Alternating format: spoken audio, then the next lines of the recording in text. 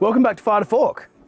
All right, I am out in the bush by myself, well, sort of by myself. I've got my dog, and I've decided it's time to get the wok back out. So, garlic chili noodles tonight. Now, I've seen a lot of these on the internet, and they're all a bit vegan for me. I'm okay with something being vegan if it's naturally vegan. I'll give you an example. This is vegan, I assume. There's no real reason for an IPA to have any hops. Sorry, have any hops, lots of hops, to have any animal products in it. Sure, a milk stout, but not this. But I tend to find in my stir fries and things, a little bit of, you know, flesh goes a long way. So I'm going to show you my version of a sort of 15-minute quick stir fry noodle thing to do at camp. Because I'm solo, the tiniest little packet of udon noodles. Doesn't mean I'm only going to do the enough amount of stuff to go with this packet. It just means that when I have more, I'll cook another 3-minute batch of udon noodles to put with it. So let's get started. First thing is garlic. For garlic, you want your smallest knife, and you kind of want a bigger knife as well. It's weird. So you want your smallest knife for precision. Actually, I'm just going to go the big knife, and I'll just clumsy it. So, explode your garlic everywhere, drop it everywhere. Okay, so I want about, look, it's a Korean dish. There's no such thing as too much garlic. Go 2, 4, 6, 8. Go 8 cloves. They're big cloves, so I've got 8 cloves. If you want to put more in, you can. It's pretty much no such thing as too much garlic in Korean food. I know I'm using udon noodles for Korean food, but they just work with this dish. Now, as usual, somewhere in this video there is going to be a code word. I'm going to give away 2 books this week. I'm going to give away one to the person who comes up with, to someone who mentions the code word. I'm going to give another, so do a separate comment for this. Don't put the code word in with this other comment.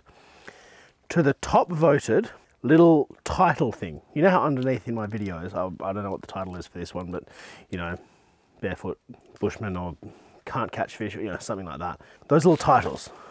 I spent a lot of time thinking of those titles, and I'd love some input from you guys for some funny ones. I got some really good ones off Instagram the other day, and when I asked for suggestions, and I'd love to hear YouTube's suggestions. So yeah, you can technically win 2 books if you're lucky and creative. All right, dust up this garlic. We'll give it a quick smash first. All right, let's satisfy the internet police with a tea towel here.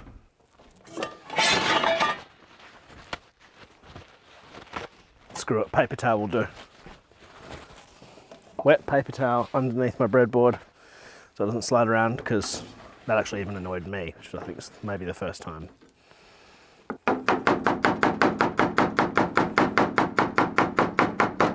Next, spring onions, scallions, green onions, whatever you want to call them, depending on where you're from in the world.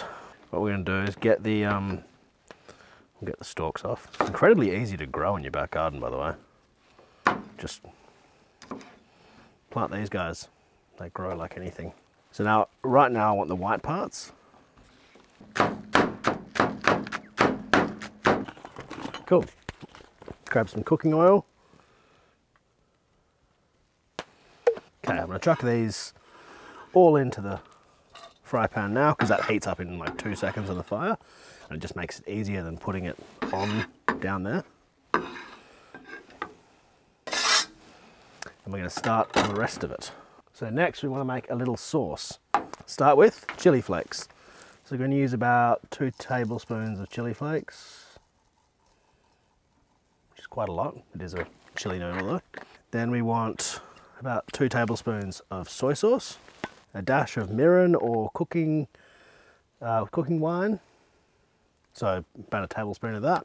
About a tablespoon of oyster sauce. Oyster sauce, by the way, doesn't taste anything like oysters. It's a sweet and salty sauce. Then sugar. So we want 1 tablespoon of sugar. I always get these little sachets, two teaspoons for 1 tablespoon. 2.5 if you're in America, I believe. How's that? Even your tablespoons are bigger. I get little sachets just in case I break the bag of sugar. So I find to have sachets all over the car. I don't really want sugar all over the car. That's how you get ants. Okay, that is all good. Now, you'll see it's sort of a runny-ish paste. Do you think it needs a tiny bit more oyster sauce? I think go 2 tablespoons of oyster sauce. Just get that consistency right. God. Get out. And this is not traditional, but I'm just going to chuck a little bit of vinegar in there. Maybe a teaspoon of vinegar. I just find that cuts through that sweetness quite well. Doesn't take away from it, it just complements it. Let's have a quick taste. Yeah, tastes really good actually. Okay. Ooh, I might use wires and a spoon. Go to the fire and get cooking.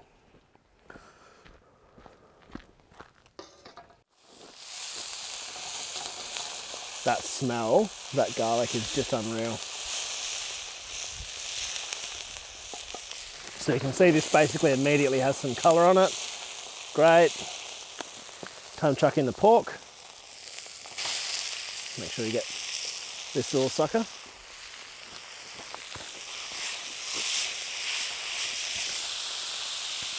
I've just got some water on there boiling. I haven't used this wok in a while, and I don't know why. I love using a wok on a fire because it's so forgiving. The high sides just means stuff doesn't fall out. It's bloody brilliant. Okay, let's chuck in that sauce. We want this sauce to sort of fry a bit, but just because it's got a lot of sugar in it, you've got to be careful not to overcook it. It smells like it's burning, take it off. We want this to be quite a dark colour at the end. Now I've had someone actually recently be like, why are you using that wind reflector thing, this thing, when you're not, when it's not windy? It's not at all windy here. These actually aren't for wind. These are to reflect heat and light back at you in the dark. We sell them on the website. They are beautifully made. This one's filthy. Come in a nice canvas bag. But yeah, they're not to stop wind. They are to reflect heat, and they work phenomenally. Took the guys from Aussie Arvos out and showed them, and I showed them the difference between using it and not. They were shocked. I reckon you need half the size fire when you use one of those compared to not. Only reason we made one is because there was no one that we had found at the time who was making anything that did the job we wanted it to. Would love some dark soy sauce in this because it would darken the appearance, but I'm not going to do that just because I like to keep things simple, and I don't think it adds that much of a variance in flavour. I'm a big one for removing ingredients, not adding them. Now, I'm going to leave this bloody alone so that it starts to brown up and crisp on the edges.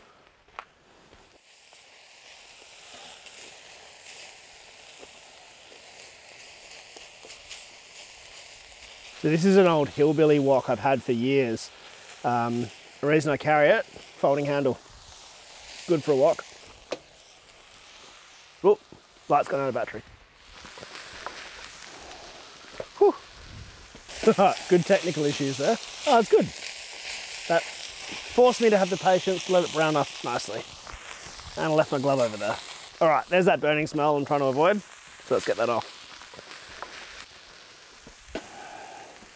That can chill out for a second, and I'll get this packet of udon and throw it in the water.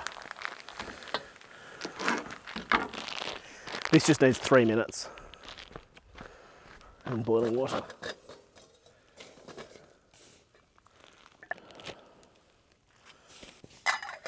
Okay, what I will say is it does need a little bit more sauce.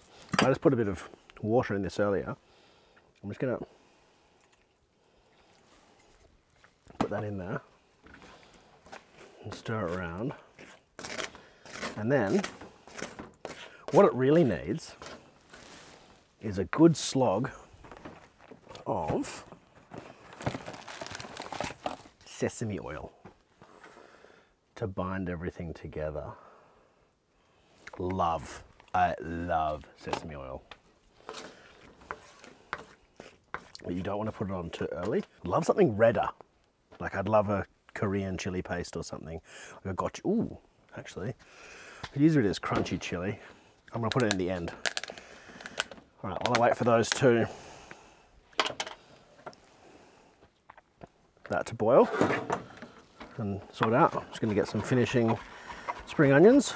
The reason I'm adding this extra liquid in there is because it needs to have something to grip onto the noodles with. If it's just pork, it won't work.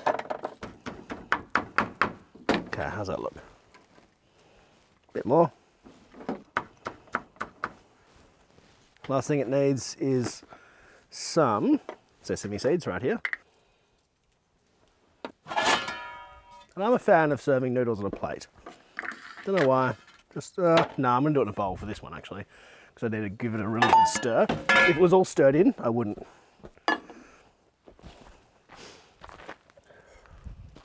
Noodles should be done.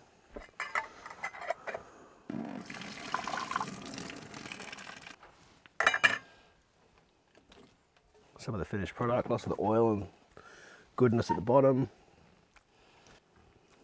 I've seen lots of ways of doing this, including like frying.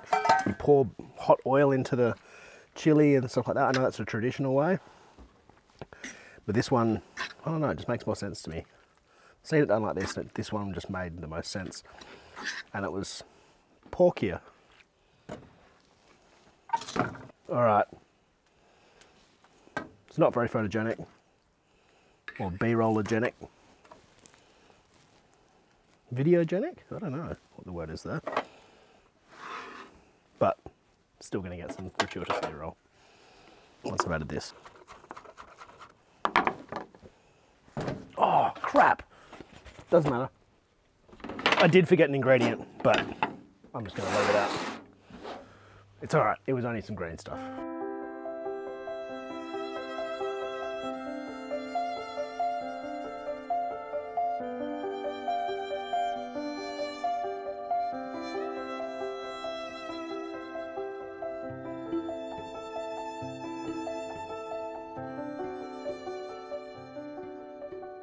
I can't remember who I saw on YouTube. It was a Perth or person using this crunch chili stuff. Oh, that's not the right lid. But I've been buying it for ages. Dunsborough. Yeah, it must have been a Perth person. I've been buying it for ages. It's really good stuff. No affiliation. Never spoken to them. Just bought it straight at the supermarket because I like it. I like supporting small companies. All right.